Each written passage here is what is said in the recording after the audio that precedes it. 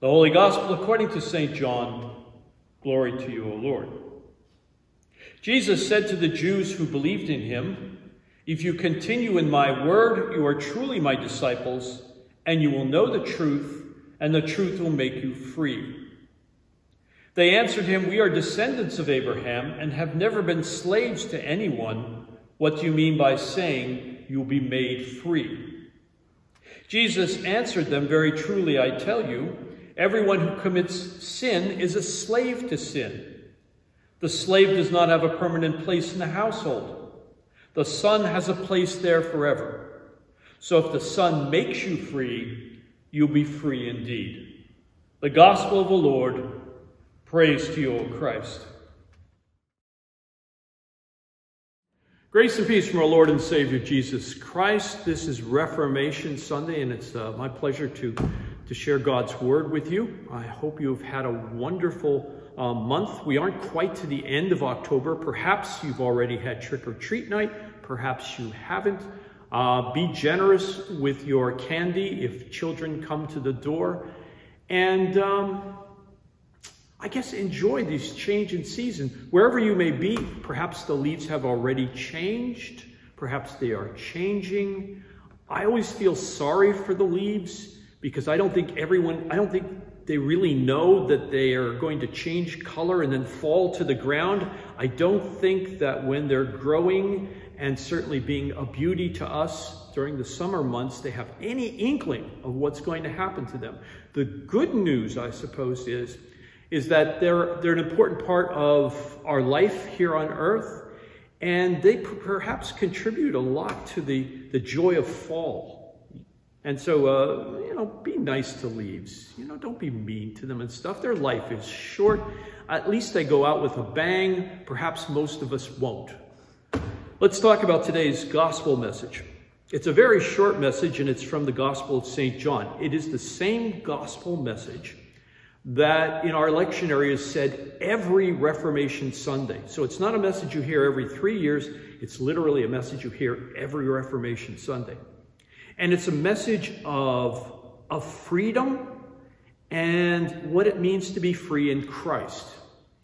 And it means a great deal of different things. And I guess the question I would ask to you is do you feel the freedom of Jesus Christ? Do you feel that somehow, because you believe in Jesus Christ, your life is more free and open and joyous than it otherwise would be? See, I don't think people think about their immortal soul or eternal condemnation, perhaps the way they did, I don't know, let's say in the Middle Ages. In the Middle Ages, people were concerned about their soul. They were concerned about their eternal life. They felt that perhaps if they weren't kind of constantly trying to save themselves through good works, they were ultimately going to be condemned, because that was the only way they understood salvation could be attained, through good works. Now, happily, we believe that Martin Luther was clear in his understanding that Jesus Christ, the sacrifice of Jesus Christ by his death and resurrection, that's how salvation was won. And it was won for all time. It's not a historic event that needs to be renewed. For all time, salvation was won for those who believe. And so kind of this weight of continual watching and waiting and praying and making sacrifices or otherwise doing good deeds, that is an enormous weight. But maybe now in the 21st century, we don't feel that weight the same way. I mean, it's nice to know that through Jesus Christ, by God's gift of amazing grace, which we have received by faith, we can expect and continue to hope for eternal life in Christ Jesus, that one day God will call us into his kingdom, that God will certainly allow us to join other people who we know in life who have been faithful Christians, and that we will be with them in joyous eternity. That's enormous. That's an enormous thing. And we should rejoice in this kind of thing. That doesn't mean we do whatever we want, whenever we want to do it. We sin purely because we know that through Christ, God will forgive us anyway. No. Just the opposite. We live lives of faith because we've been forgiven. And we know we are free. I want that to stay in your mind today, this idea of being free in Christ Jesus. You're free. Not free to do terrible things, but free to do good things. Free to help others. Free to share what God has given you. Perhaps it's a gift of some sort. Perhaps it's monetary gift, a treasure of some sort. You're free to be hopeful and generous and kind and thoughtful. You're free to put aside the fears that most people live by. Oh, I will die. That's a terrible thing. Well, yes, it's a terrible thing. But you know what happens after death. Death is not the end. The end belongs to God, and through Jesus Christ, the end is joyful and hopeful and eternal. Be happy. Reformation Sunday should be a happy day for Christians, much like Pentecost should be a happy day. The Holy Spirit has come into the life of the church to remind you that God not only loves you, but God has, through Jesus Christ, has freed you from the penalty of sin and death and eternal condemnation. That's a joyous thing. And so now, even though the world is not necessarily a happy place or a joyous place, there's reasons to be concerned in the world. There's reasons to pray for others. There's still a lot of brokenness and hate. There's still people who simply don't believe that God loves them. Well, even in the midst of that, you could be hopeful and joyful and share the love of Christ with others. I hope that Reformation Sunday will be a blessing to you and to your family.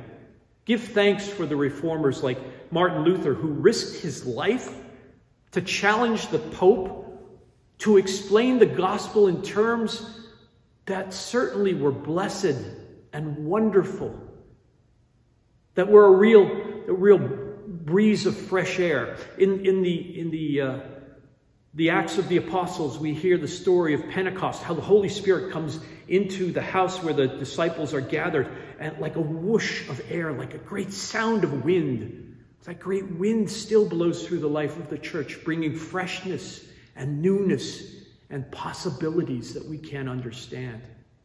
Rejoice that God continues to love you, that your sins have been forgiven, and that through Jesus Christ, you have the opportunity to share God's love with others. Amen. Trusting in the transformative power of God's loving Spirit, let us pray for the church, the world, and all in need. Almighty God, bring understanding and peace where there has been contention and strife. Make wars to cease and violence to end. God of grace, hear our prayer. Creator God, bring relief to areas harmed by wildfires, floods, storms, and human carelessness. Give us wisdom and perseverance to be good stewards. God of grace, hear our prayer.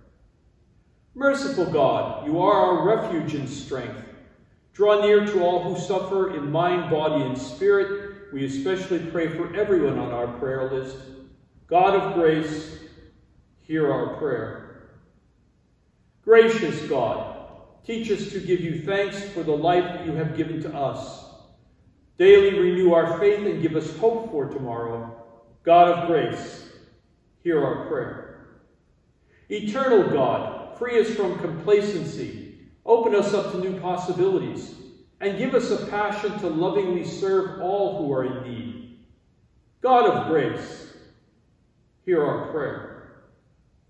Redeeming God, we give thanks for the witnesses of reformers like Martin Luther and all those whose example has brought us closer to you.